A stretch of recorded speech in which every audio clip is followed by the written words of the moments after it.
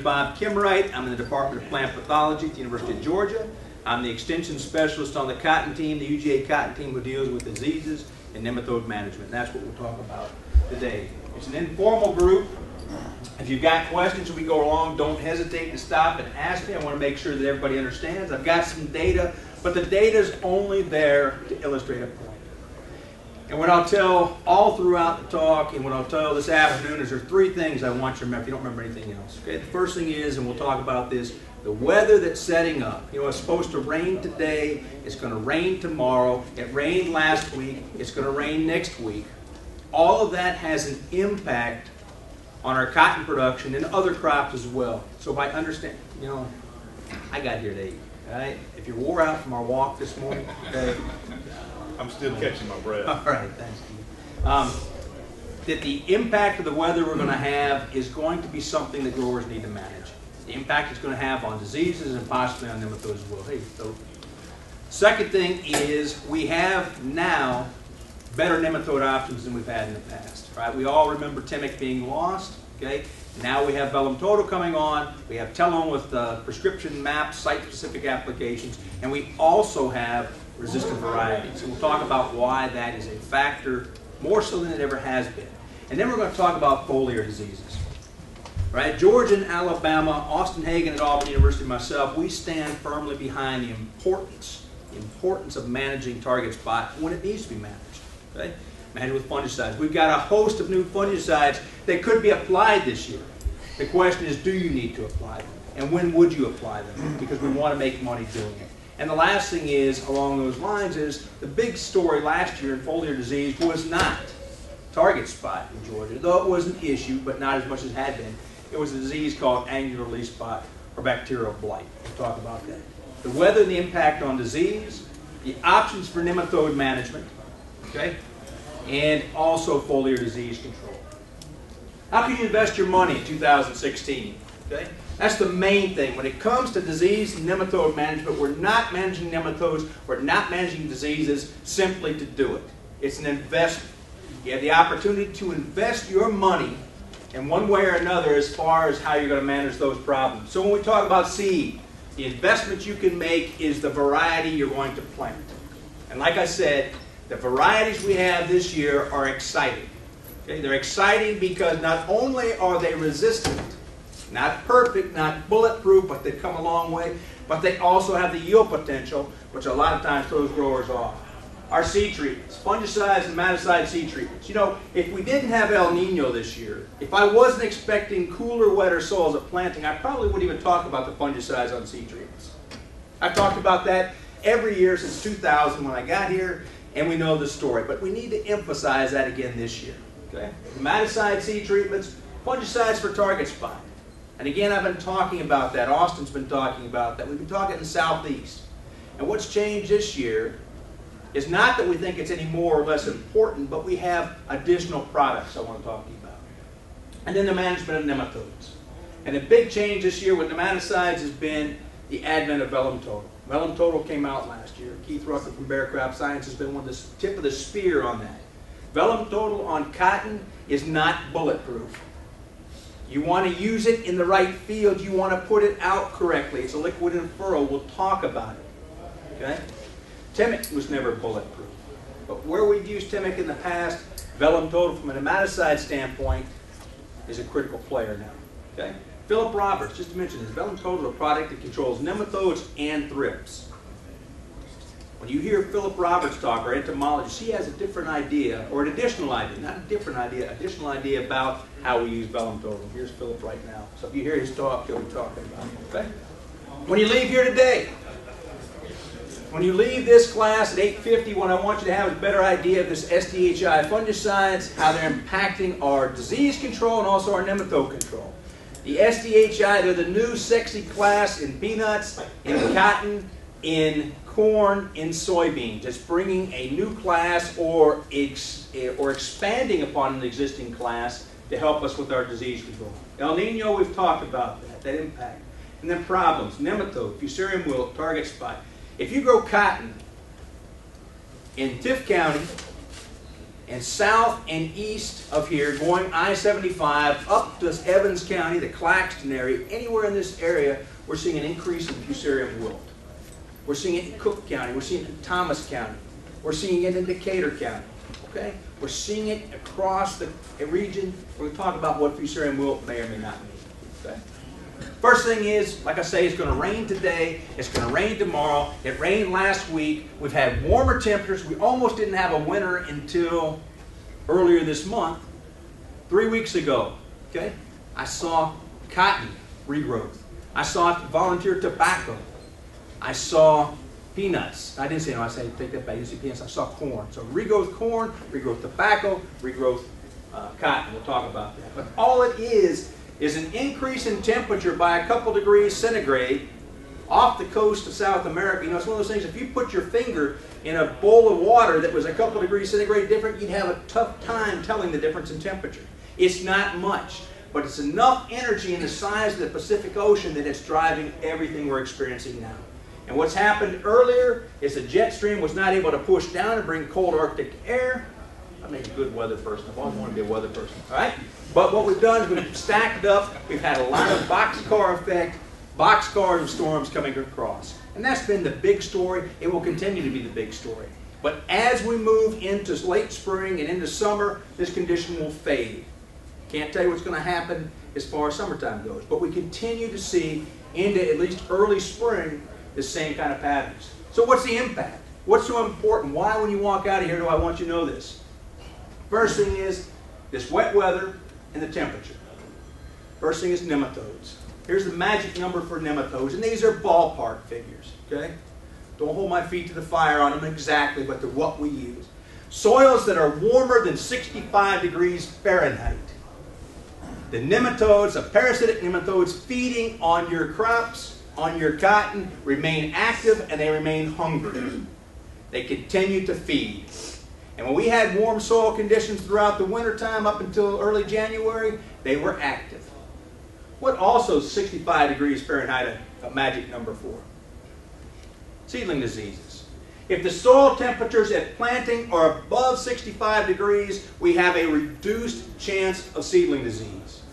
If they're below 65 degrees, our chance of seedling disease increases. Not because the pathogen, not because the Rhizoctonia likes it, but because that cotton plant really doesn't like it. It slows that seed down and the pathogen jumps on it.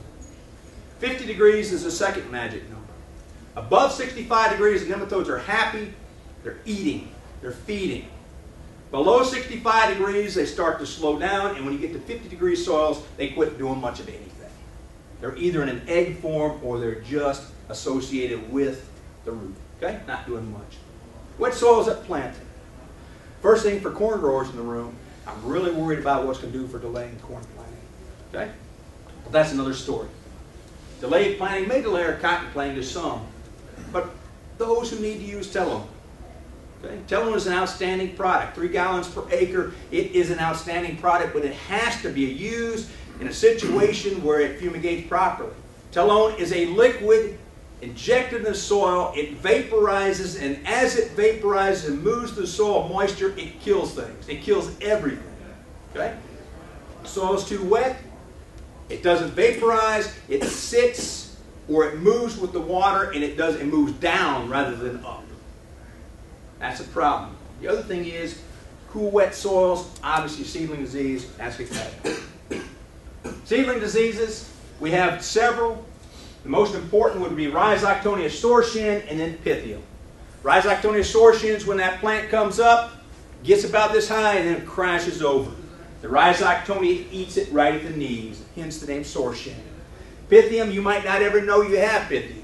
If you have a stand that doesn't come up, the Pythium probably jumps on it. Okay? This is old stuff. This is not new. This is nothing that you really came to this meeting for to hear about. But the main thing I want to point out is, if we're set up for cooler, wetter conditions, which slow the vigor of the cotton plant down, we may need some extra help. Under a normal year, that cotton seed you already plant, it's got 2 to 3 fungicides already on it that you don't pay anything extra for. And under a normal year, they look good. We really don't see a benefit from an added treatment. but in a year where we actually put out the rhizoctonia or conditions are favorable for disease, the base seed treatment here, base plus overcoat, it doesn't matter what these are. Okay? This is the base. This is spending some extra money for an overcoat. The base, spending some extra money for an overcoat. In a year where you've got the potential for a problem, you can invest in protecting your seed, especially if you're reducing your seeding rate. You can do that by increasing your, I didn't even recognize you come in here. You know all about this, don't you? Yes, We've sir. done this. Yes, sir. I'm going to tell you what, this gentleman's come a long way today. We did some tests with him, and when when it's a bad year, and we got a lot of seedling disease, and you're making like 500 pounds of cotton per acre, most growers would throw you off their farm. They would not pick your test. He didn't smile much, but he always helped us get this kind of data, so we're glad you're here. You've come a long way to be here at 8 o'clock this morning. All right? So the point of this is, in a tough year, investing in an overcoat, an additional one, whether it's Dynasty, whether it's Trilex, any of these products out there that increase your resistance or increase your control may be a good option. Okay? I'm not saying you have to do it, but it does improve your odds as far as getting a good stand. Pros and cons, extra fungicides add extra protection, stand loss, and diseases. Added insurance, they protect your investment in the seed. They are convenient. You know, we used to put out in-furrow fungicides. We rarely do that now. They have the convenience of the seed treatment, but the increased stand may or may not increase your yield. It just depends upon what the risk is, how much disease is out there. Okay? Why mention it? Simply to bring your attention to the fact that this is the kind of year, with the El Nino conditions, where I expect at this point seedling disease could be a major factor in some fields. Okay? Let's talk about nematodes. Nematodes really matter. They'll always matter. This isn't the same field, but it's close by. This field is in Colquitt County. This was taken in mid-October. Ty in the back took this picture on January the 3rd. I don't know where you were, but you were somewhere near Colquitt County, here in South Georgia. All right? These stalks were mowed. These weren't. It doesn't really matter. What should have happened is by January 3rd, 2016, that should have been dead sticks. It should have been dead sticks. And everywhere we went in early January, up until recently, we had regrowth on cotton. And the problem with that is as long as those nematodes have a host that's alive, a cotton plant that's alive, they don't care if it's tall or short, got cotton on it or not. If the roots are alive, the nematodes are feeding. And it takes approximately, depending upon temperature, but approximately 21 days for that root knot nematode to go from an egg to a female that infects the root, that forms a gall, that produces more eggs. The cycle takes 21 days. And if you take October, November, December into January, that's about 4 21-day periods. And so by having the cotton alive that long in a year like this, we're setting ourselves up for even more nematode populations when we come in. This isn't scary. This guy isn't falling. All right? But what I am saying is cotton behind cotton this year, because of the soil conditions we had, if you had a nematode problem to start with, it's going to be worse going into 2016. Why? Because the conditions favor it. Do we have to pull stalks? We don't have to pull stalks. Do we have to harrow stalks up? We don't have to do that, especially if the weather turns cold. But this year, when it didn't turn cold, this is what can happen. Right? Any questions on that? Just be prepared for it. 21 days is the magic number at 65 degrees Fahrenheit.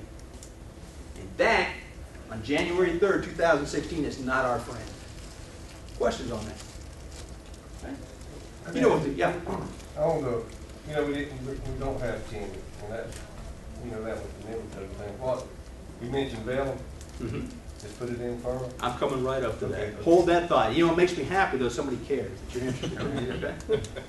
All right, that's good. We're going to lead right into that. Start off with what the nematode symptoms look like. This kind of leaf, a lot of times Stanley, Culpeper, we get calls, someone says it's a herbicide injury, that intervennal chlorosis. What that is the plant not being able to get enough fertilizer, not enough nutrients. Whether it's poor soil fertility or poor pH, whatever it is, nematodes and damaging the crop lead to those symptoms. If you see this symptom in the field, think nematodes. All right? Second thing is, I don't need to preach to you, the choir, about what the root knot nematode is. 70% of our fields in Georgia are infested with the root knot nematode. The galls on there affect the uptake of nutrients, they affect the growth. Here's what you do need to know though. If you go out there and you see these symptoms and you don't see those root galls, don't immediately eliminate nematodes as the problem. Okay? Cotton in Georgia is affected by the root knot nematode in 70% of our fields. But we also have reniform nematode affecting 10% of our fields, and sting nematode affecting some percentage of our fields, and Columbia lance. And the only one that will form this is the root knot. Wes in Tift County, I can take you to any number of fields where nematodes are devastating in the field, and you don't see this because it's a sting nematode. All right? Just because you see these symptoms, don't quit thinking nematodes. You need to take a soil sample to figure out what it is. Why is that important this year? It's critically important because when I talk to you about these nematode-resistant varieties, unless it's root knot nematode, the nematodes walk right through it. That resistance means nothing to the sting, the reniform, or the lance. We have to make sure it's the root knot nematode. And while we're talking about nematodes, one of the biggest problems I'm seeing, Wes, in Tift County, in Berrien County, in Cook County, in Evans County, in Thomas County, in Decatur County, you get the picture, which frightens me, is the increase we're seeing in a disease called fusarium wilt. And it used to be I saw fusarium wilt on cotton this tall, now we're seeing it on cotton this tall. Okay? And these plants, the nematodes don't kill the plant. Usually they just don't do well. Nowadays, fusarium wilt will kill those plants or they'll do nothing as far as yield. It looks a lot like the nematode, the root knot nematode. And in fact, the fusarium wilt we have, it's a fungus that gets in the plant because the nematodes damage the roots. And then the fungus gets in there. And how do you tell you have it? You split that lower stem, and if you see this browning in there, that discoloration of the internal parts of the plant, that is the diagnostic symptom. Stunted plants looking like that, and split them, and you'll see it. Okay? It's becoming an increasing problem. This is a field here in Tift County. All right? You can see the student is standing in the middle of a patch, which continues to increase. Chris Goodman has a field 5 miles east of here. And the patches start out like this, and by the end of the season, they're as big as this room. And I kid you not. Okay? What do we have to know? The first thing is, so far, this student has shown that everything we have out there, fusarium-wise, is linked to a nematode problem. And if it's linked to a root knot nematode problem, managing those root knot nematodes with nematicides or with resistant varieties is a good thing. But 9 out of 10 fields she's looked at have not been root knot nematodes, they've been the sting nematode. And sting nematodes don't care about 1558. And they'll take 49, 46 as quickly as they'll take 1050. Okay? If it's going to be that kind of nematode problem, we're looking for solutions, a combination of nematicides, and hopefully a fungicide intervention in the future. But fusarium wilt, if you don't know you've got it, but you've seen symptoms like that, we had a grower in Tift County last year who, by chance, he wanted us to come look at target spot. And while we were out there, he said to the agent, and oh, by the way, I got a spot that doesn't look too good. If you got time, let's look at it. The target spot's nothing last year. The fusarium wilt was the real problem. What? Reducing nematode populations. If we want to fight nematodes, you know this as well as I do, the biggest thing we can do is to rotate away from the problem. The best rotational crop we got for cotton is peanuts. If we can grow peanuts, they do not share the same nematode host. When I talk about root knot nematode on cotton, it's different than root knot nematode on peanut. Old stuff. Rotate, harrow, turn crop, remove debris, pull stalks. We know this. Soil fumigation. This is the one I want to point out especially today. All right? Our nematode-resistant varieties that I'm leading into are getting so good that for root knot nematode, that they actually have a lasting effect on the root knot nematode population in the field. If you put telone out in the field, it's got nematodes, you're going to knock them back, you're going to get great results if you put it out right. But at the end of the season, it's like you never put anything out there at all. Nematodes rebound quickly from using telone within the season. If you plant a resistant variety, like some of the ones we'll talk about, it's almost as good as planting a peanut crop. The effect on the in-season nematodes or the in-field nematodes over that season versus peanuts versus a resistant variety is almost like they didn't grow on the cotton at all. The only issue we have here is where we get resistance sometimes, with the nematodes overcoming. But at this point, a major benefit is in managing nematode populations, resistant varieties crash them. Okay? It's a headache to manage nematodes. When I'm talking about investing your money, I kid Stanley Culpepper. I said that fighting weeds is like a broken leg. Going to the hospital, you do everything you can to not break your leg. And if you do go break your leg, nobody argues that you shouldn't go get it set. Nobody says, well, I think I'll live with it, right? You break your leg, you go get it taken care of. Nematodes are like me in weight loss. Every year I go to see the doctor. And every year the doctor tells me the same thing. He said, well, you sure didn't lose much weight, did you? Okay? And you know disease, heart disease, and diabetes is associated with weight control, right? I know that, all right? I'm not stupid. But I sure don't control my weight like I should. Nematodes are that way. All right? Nematodes are that way. We're going to fight the weeds. We're going to fight the insects. We're going to manage soil fertility. We're sure going to pick a variety that yields well. But sometimes with nematodes, we ignore it. Or we're going to say, I'm going to fight it next year. Or it's not that big of a problem. You know what? If we don't fight nematodes quickly and effectively, over time they become to take the yield. They become more difficult to control, and they can introduce Fusarium. We can't forget about them. They're a headache because they're not easy to see. The damage can be linked to other things like soil fertility or herbicide damage, and they're not always easy to control. They're a headache. How do we control them? Make sure it's root knot. Why? If it's reniform, if it's lance, if it's sting, for the seed, doesn't matter. The best thing about these nematode-resistant, root knot nematode-resistant varieties, and we'll talk about them, is they have increased efficacy and increased yield potential. If I was to ask 3 years ago, why aren't you planting Phytogen 367? Okay?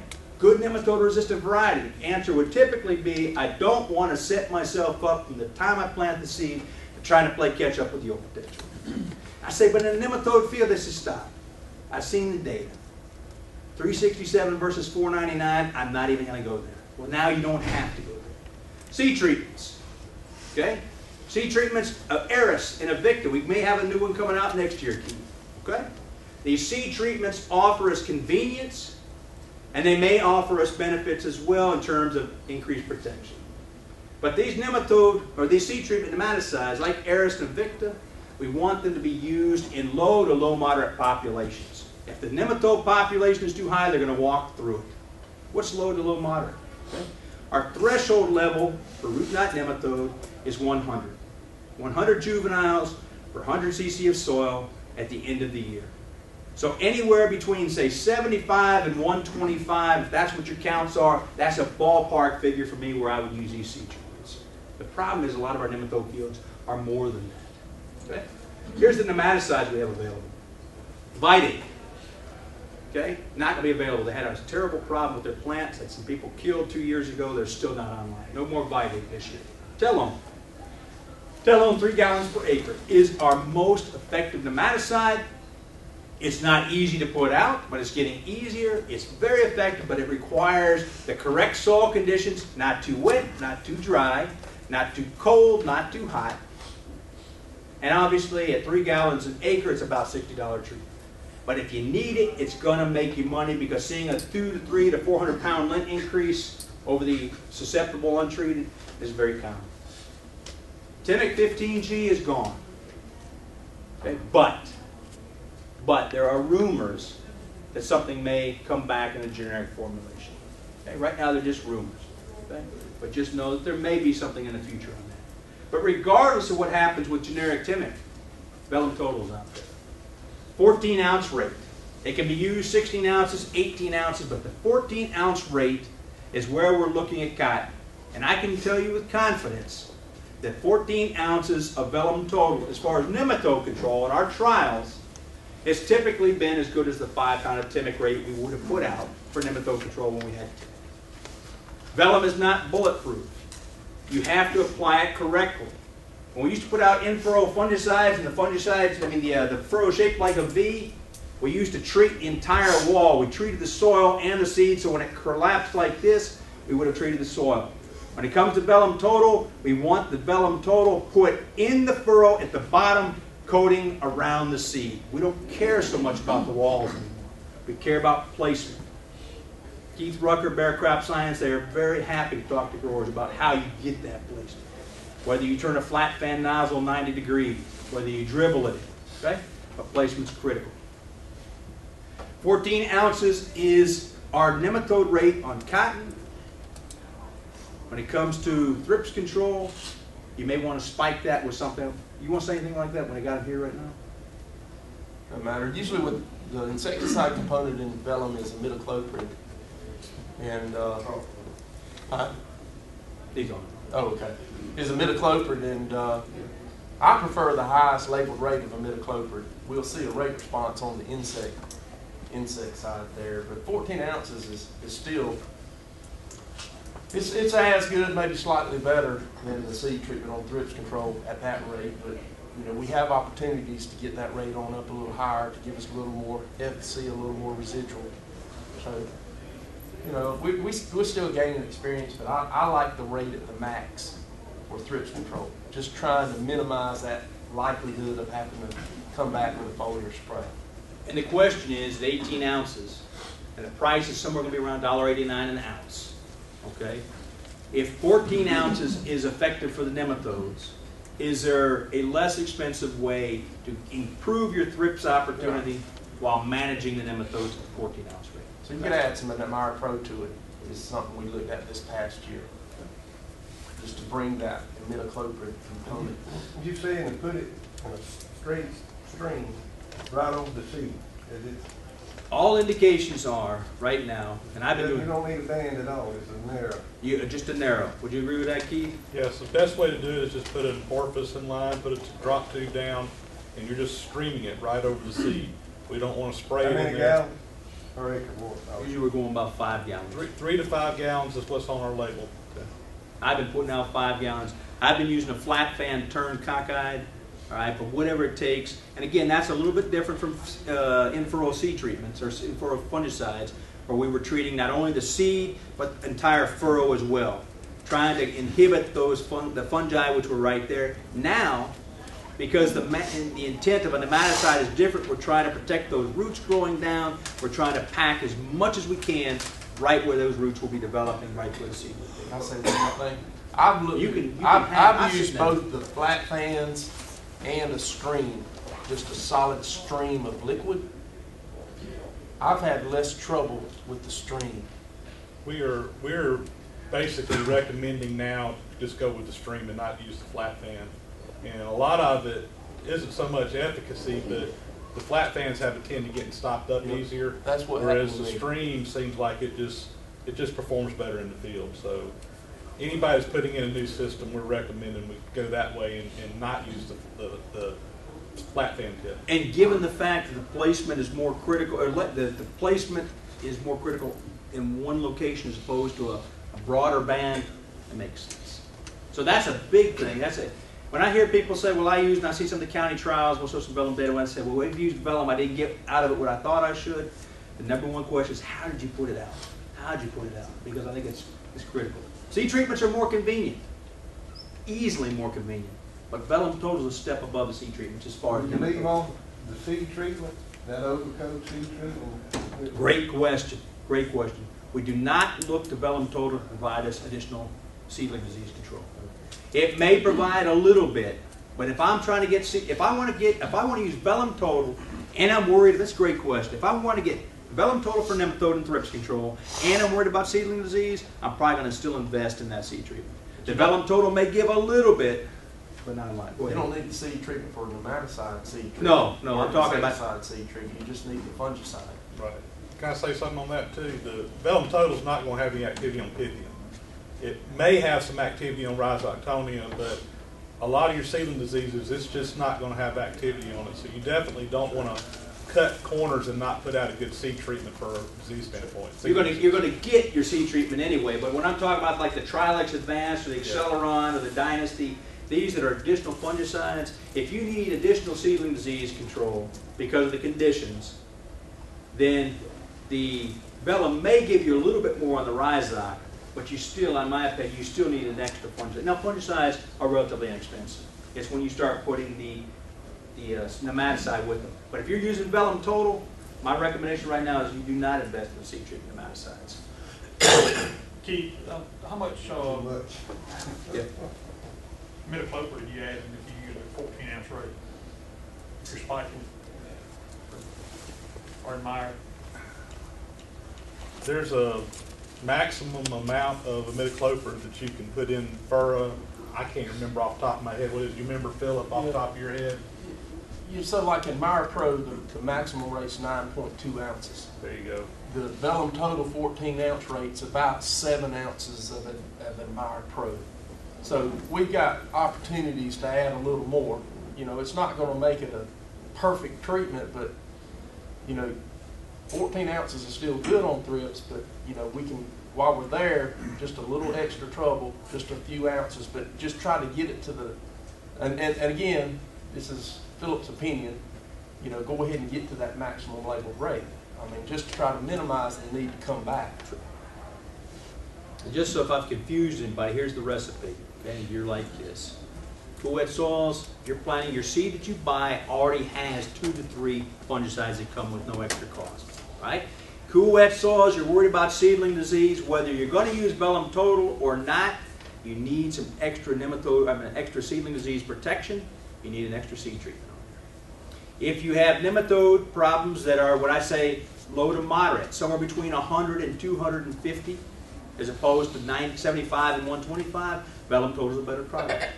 Velum Total in furrow will help you a little bit with the rhizot, but it does not take away the need for an extra seed treatment for seedling disease, if that's a condition or something that you're worried about. Right? The only thing is, you know, you go to buy your seed and you got the Cadillac with all of it. Yeah. And you hate not to buy it. Then what I could leave out would be the end. Yes. Treatment In my your opinion, seed, my if you opinion, use that. that's right. If you're going to use Velum Total for nematode control, I personally would not go with the Eris or the Avicta, that extra $18 to $20 an acre. I would go with Velum Total because you've got a nematode problem that's above what that seed treatment would do. Okay? Now some people might argue with, they might say, well, I'm going to go ahead and do both. I like the additive effect. When you start to put out, let's say it is $1.89 an ounce. And let's say 14 ounces, about $26. And then you add $18 on top of that for Avicta. Then you start to say, well, why don't I just bump it up a little bit and put Telomel? Okay? So the additive effect of those two nematicides, the seed treatment and Velum Total, I would go with the seed treatment in a low population. I'd go with Velum Total in a low or a moderate population. Okay? Let's talk about these varieties. I got the ones in red that I think are the ones that are going to be most likely to be used. Okay? Biogen 487, Stonewall 4946, Deltapline 1558. First thing to point out is I got 2 genes, 1 gene, 2 genes. They all share the single gene. They all have 1 gene in common. And what that gene does is it's the female nematodes that cause all the problems. They infect the root, they set up a feeding site, they form those galls, they lay their eggs. All right? I don't know what the males do in that species, but they don't do much. All right? It's the females causing the problems and doing all the work. What that single gene does is the females still infect the root, but it's like the plant doesn't recognize that they're there. And if the plant doesn't recognize they're there, the signals for forming the galls does not occur.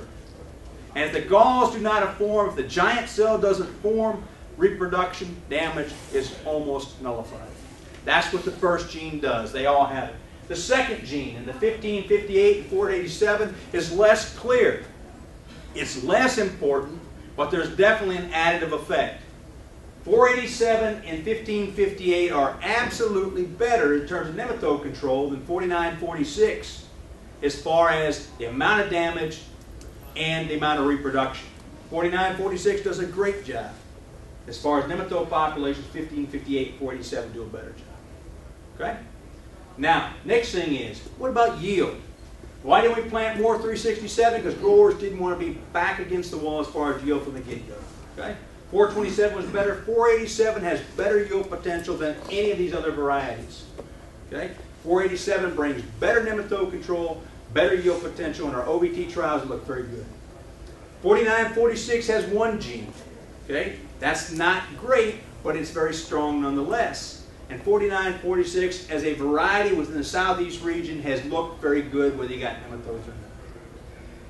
The new one, 1558. All right? 2 genes. In our trials last year from looking at Jared's data, 1558 has been stout.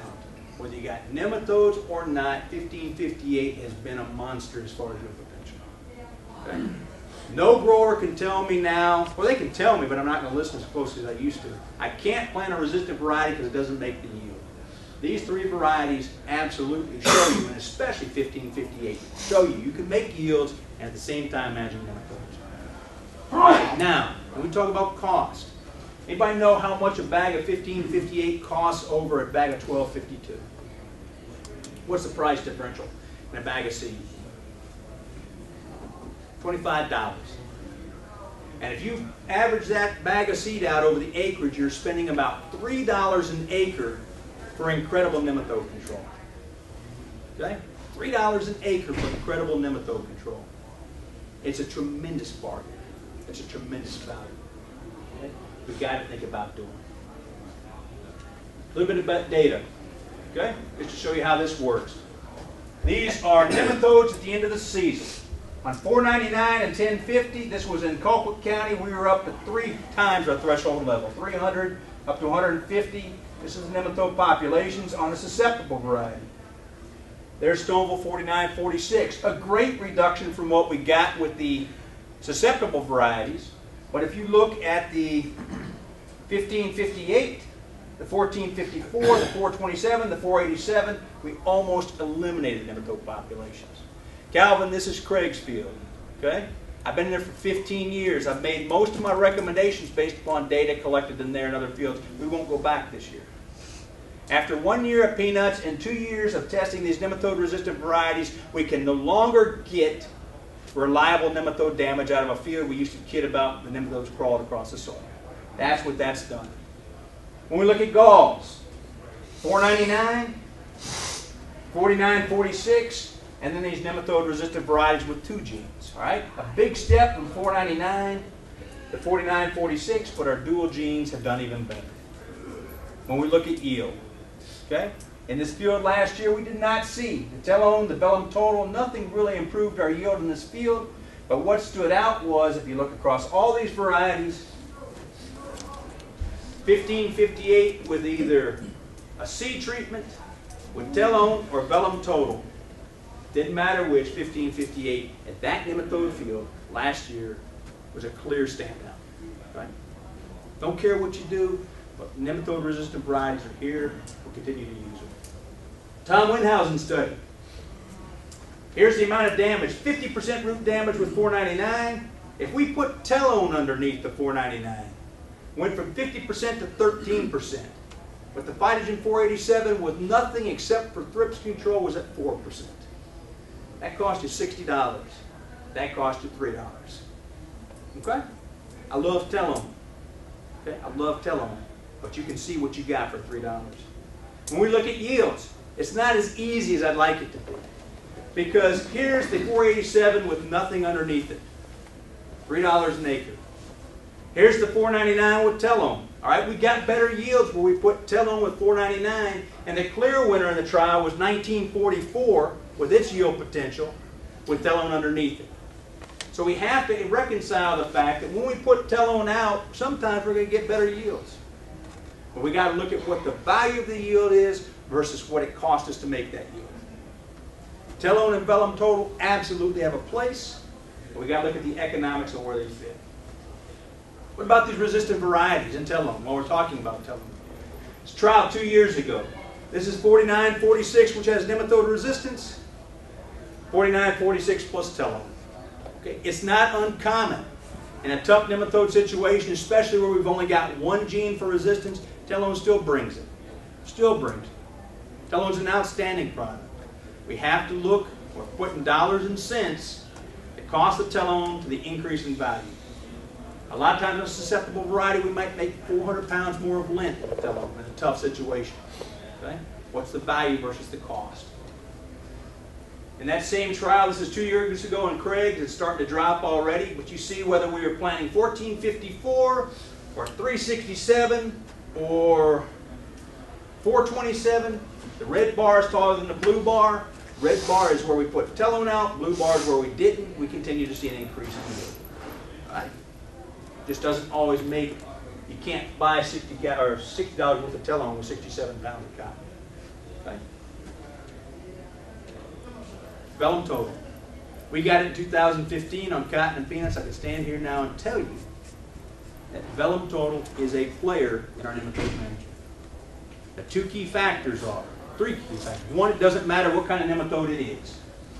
Any of these nematodes, it doesn't matter what kind of nematode it is. Vellum total goes after it. The second thing is, vellum total for our rate in cotton is going to be 14 ounces. It can be bumped up. If you want to use it for increased nematode control and thrips control, you can do it, but 14 ounces seems to be appropriate for the low to moderate populations we're talking about. Somewhere between 100 and 250 fall juvenile counts. Right? The third thing is, we talked about it, placement's absolutely critical. Okay? A little bit of data. The red bar is Temic. This is from 2013. Red bar is Temic. Light blue bar is 14 ounces of vellum. The dark blue bar is the 18 ounces. Here's not treating. 35 galls per root system with not treating, with just gaucho. 12 with Temic. A little bit more with the 14 ounce, 20, and 11 with 18 ounces of vellum. Okay? We're in the ballpark. Here's our standard. Here's what we're looking at. But when we look at yields, seed cotton, this is our yield with nothing except for thrips control. The red bar is Temic. Our blue bar over there, 3763, is 14 ounces of vellum. Don't ask me why the 18 ounces of vellum wasn't just as good. I'm sure it was. There's a little bit of slop in these numbers, but the thing to take home is I can be very confident that if we use the vellum total in the right nematode populations and we put it out right and we take care of thrips, we're in a good situation. Right? Questions on that? 14 ounces of cotton. Recommendation on peanut is 18 ounces. 14 versus 18. Okay? Putting telone out. Just an advertisement. One of the reasons why we don't put telone out in fields we should put telone out is because of the expense, and I don't blame you. But the root knot nematodes tend to be in the sandier areas of the field. The whites and light pinks on this graph are the sandier areas in the field. Calvin did a lot of this work helping develop it. If we apply telone, if we map a field based upon soil type, and then treat with the telone in red or a reduced rate in orange based upon soil type, we can save up to 50%. That's where you might put the vellum out. That's where we might put the seed treatment out. Put the telone out where you need it. We can maintain yields, maintain protection, cut our telone rates by as much as 50% by putting it out in the right place. Okay? That's something critical if we want to get the most out of telone and the most economics. Okay? Last topic. And that is foliar diseases. Okay? Foliar diseases are something that I never thought we would have to manage as far as fungicides went, but I absolutely believe now that every cotton growing state needs to be prepared to use fungicides in the right place, the right time to manage and promote their yields. Okay? We're going to be working with you. We got a student who's working. We're going to be looking at the breeding lines coming out of Georgia and other places to see, is there resistance in these lines that we don't have to worry about a disease like target spot? Okay? But right now, it's not just a 499 problem, it's a cotton problem. Okay? But before I talk about that, I never talked about this at a meeting before because I never had to. I've been here 16 seasons now. And this is the first season that we've had an outbreak of angular leaf spot. It's a bacterial disease. If you look at the spots, that's some that have expanded, but they start out, and you'll see that they look like little computer chips in there. Okay? They follow the veins. It's a bacteria. The infection occurs, and the veins on the leaf bind where the bacteria goes. They move. Okay? You have wet, greasy appearances, and you can have sunken lesions on the bolls as well. You can get a boll rot associated with the angular leaf spot. 16 seasons, I've seen it occasionally. Last year, it was a major problem in some fields in southwest Georgia. Okay? Here's the message for you on this, if you hear anything about this. All right? First off, if you're growing cotton in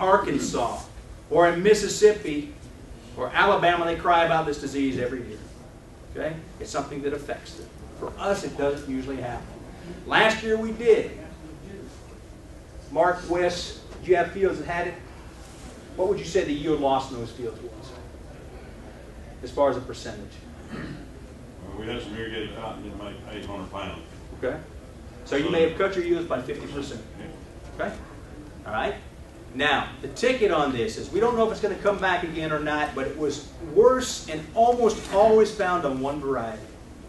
And it's a variety that I really like. And it's a variety I have not mentioned one time today, 1454.